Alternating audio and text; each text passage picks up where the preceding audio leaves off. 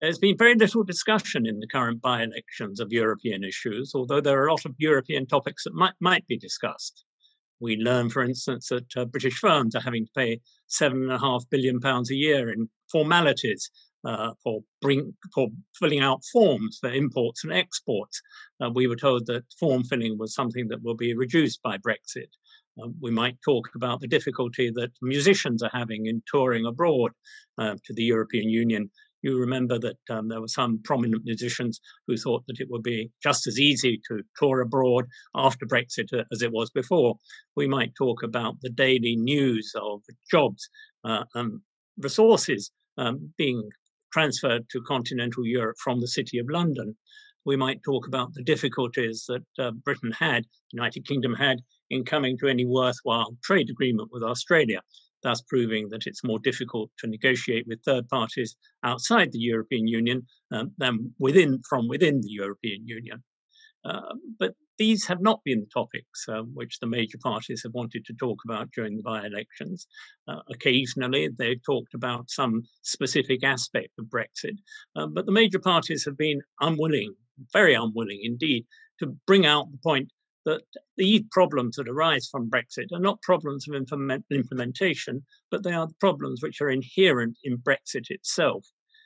This reluctance, I think, doesn't stem from any concern, particularly with the national interest, but rather with the internal political interests or perceived political interests of particularly the Labour Party and the Liberal Democrats. The Labour Party is a party in a state of shock still from its loss of its Scottish seats through the rise of the SNP. The Labour Party knew that one of its electoral and governmental props was the MPs that it was able to get elected in Scotland. With their disappearance, the viability of the Labour Party as a party of government is much reduced. The fear is now that something similar will be happening in the so-called Red Wall, in the traditional working class pro-Labour constituencies of the north of England. And that has led the Labour Party to what I think are some irrational decisions. In particular, the urge by people like Ed Miliband to embrace Brexit.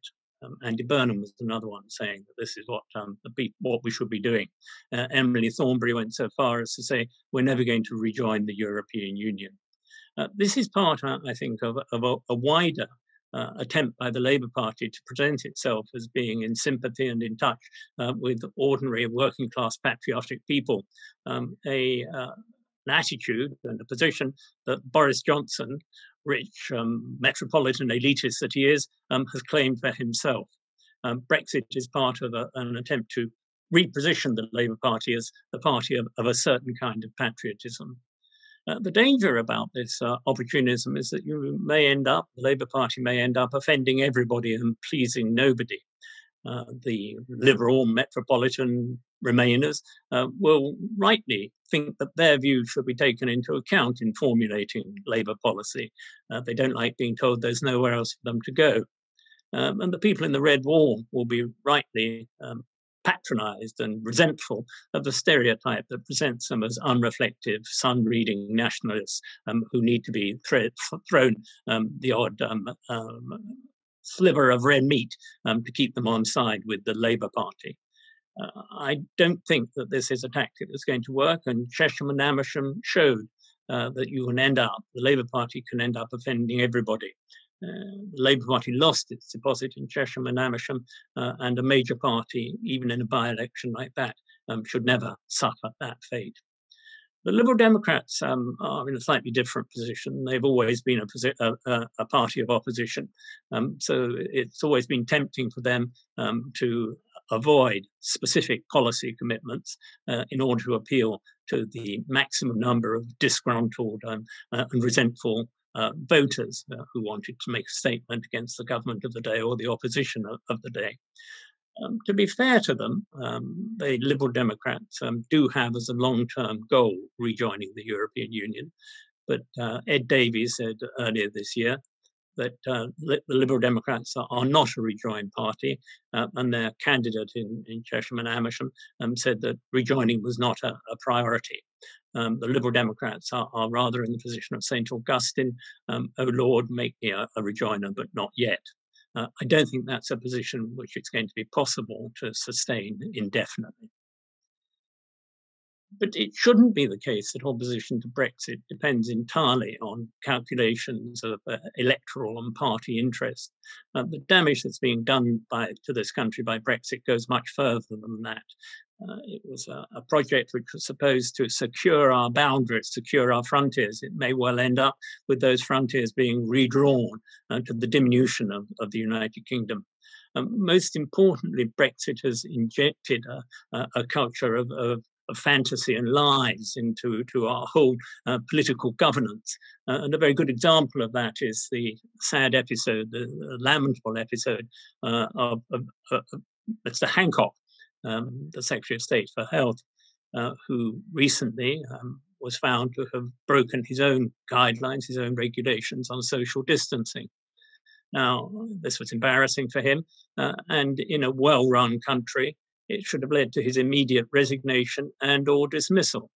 Neither of those things happened. He hoped he was going to be able to ride out the storm, and the Prime Minister specifically backed him, accepting his apology as if the Prime Minister were the possibly injured party, and saying that the matter was closed. It was only when there was a revolt on the Conservative backbenchers from people who never liked Matt Hancock that the Prime Minister changed his mind, and Hancock was allowed to resign, receiving in return a fulsome commendation from Johnson of the work that he had done.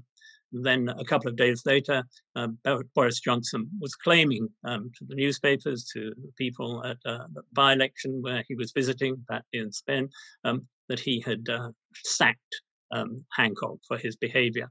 This cavalier attitude towards the truth, this contempt with which people are treated as if they have no memory from one day to the other of what Johnson said on Friday, is a very definite legacy of Brexit. Truth and coherence are sacrificed to the overarching need to show that Brexit in some way is working, and that has effects throughout our political governance. There are people in both the Labour Party and the Liberal Democrats who are conscious of the need to talk more thoughtfully and more sensibly about Brexit. But they're very reluctant usually to go so far as to say that the United Kingdom should rejoin the European Union. The approach is much more that it's too early to talk about rejoining the European Union. Perhaps in 5 years' time we can think about the customs union or rejoining the internal market.